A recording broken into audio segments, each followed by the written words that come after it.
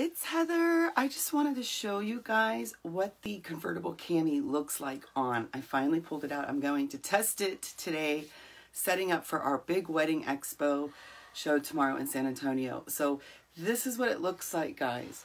If you order it, you want to go a size higher so you don't get too tight here to where you're getting extras. Sorry about the little one. But again, there's no back compression here. It's just the smoothing material. And it goes low, okay? It goes right through here. And it's going to lay flat on your belly. But this is what the convertible cami looks like on. Thank you, baby. Okay? So I actually, if I was wearing this with a dress, because it comes just about here, I would be getting either my high briefs or I'd have my shape briefs on to kind of help with my tummy there.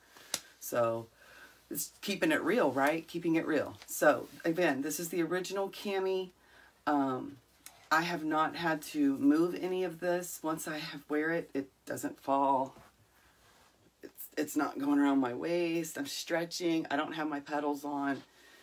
Again, it just stays right where it's supposed to. It's crazy. And again, I don't have my pedals on to give me that extra lift, but you could actually wear the pedals, and then it has the straps.